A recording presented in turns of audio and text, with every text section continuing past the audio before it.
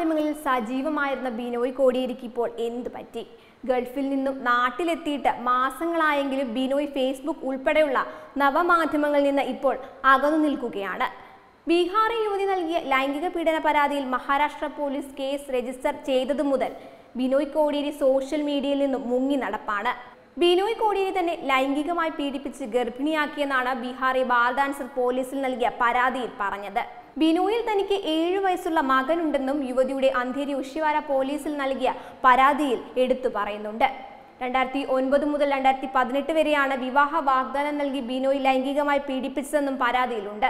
കേസിൽ മുംബൈ പോലീസ് ഇക്കഴിഞ്ഞ June 13-നാണ് FIR register ചെയ്ത് അന്വേഷണം ആരംഭിച്ചത്. പാർട്ടി നേതാക്കളുടെ ചരമദിനങ്ങളിലും വിശേഷ ദിനങ്ങളിലും അല്ലാതെയും സമൂഹ മാധ്യമങ്ങളിൽ ഇടയ്ക്കിടെ സജീവമാകാറുള്ള ബിനോയ് ലൈംഗിക പീഡന കേസ് പുറം ലോകം അറിഞ്ഞതിനു ശേഷം തന്റെ പേജിലും ഫേസ്ബുക്ക് അക്കൗണ്ടിലും പോസ്റ്റുകൾ അപ്ലോഡ് ചെയ്തിട്ടേയില്ല. തന്റെ ഫേസ്ബുക്ക് പേജിൽ ബിനോയ് ഏറ്റവും ഒടുവിൽ കുറിപ്പ് ഇട്ടത് ജൂൺ 5-നാണ്. ഈദ് മുബാറക് നേരാനായിരുന്നു അത്. അതിന് കീഴെ വന്നത് തെറി പൊങ്കാല തന്നെയായിരുന്നു. അടുത്ത വർഷം ബീഹാറി മകനെയും കൂട്ടി മല ചവിട്ടാൻ ഭാഗ്യമുണ്ടാകട്ടെ.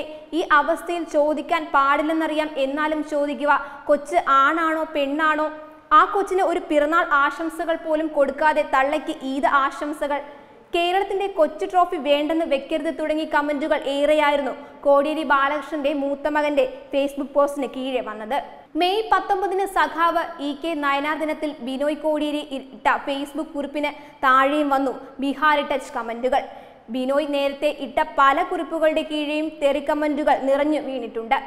മാതാപിതാക്കളായ കോടിയേരി ബാലകൃഷ്ണൻ വിനോദിനിയുടെയും വിവാഹ വാർഷിക ദിനത്തിലിട്ട കുറിപ്പിലും പരിഹാസ കമന്റുകൾ ഏറെയാണ്.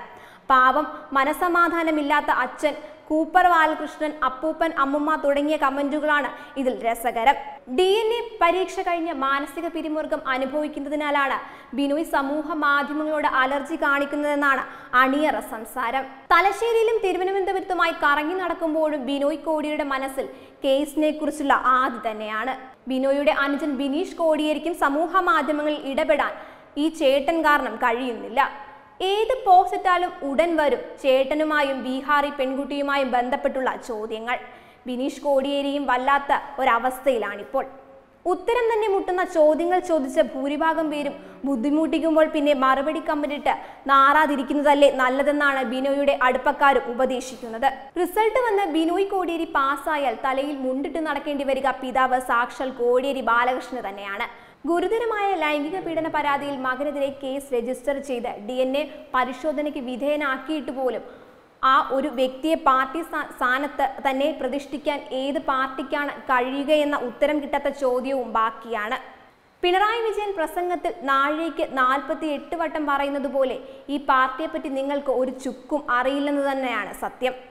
ഇനി DNA പരിശോധനയിൽ ബിനോയ് കുറ്റക്കാരനെന്ന് വ്യക്തമായാലും ഈ പാർട്ടി കോടിയേരി ബാലകൃഷ്ണനെതിരെ ഒരു ചുക്കും ചെയ്തില്ലെങ്കിൽ അതിൽ അത്ഭുതപ്പെടാൻ ഒന്നും തന്നെയില്ല. ഈ പാർട്ടി വേറിട്ടൊരു പാർട്ടി ആണെന്ന് തന്നെ കാര്യം. Web desk Tatwamayi news.